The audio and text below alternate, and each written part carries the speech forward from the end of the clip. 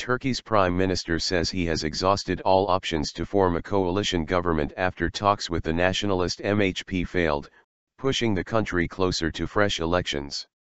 Ahmet Davutoglu said he would return the mandate to the president. The main opposition CHP said it should now be given the mandate to form a new government. Mr. Davutoglu's AK party lost its 12-year majority rule in Turkey in elections in June largely because of the success of the pro-Kurdish HDP. The AKP's coalition talks with the CHP failed last week. No ground.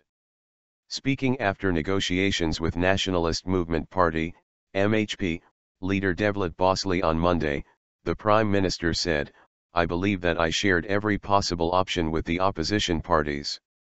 Today we discussed 4 options but there is no ground to take new steps. I will meet the president and I will return the mandate if necessary after liaising with him."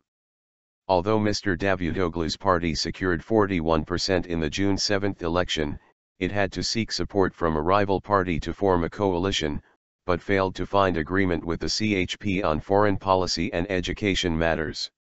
Correspondents say the CHP is now unlikely to secure the support it needs from both the MHP and the HDP to form a coalition of its own, making fresh elections a more possible outcome.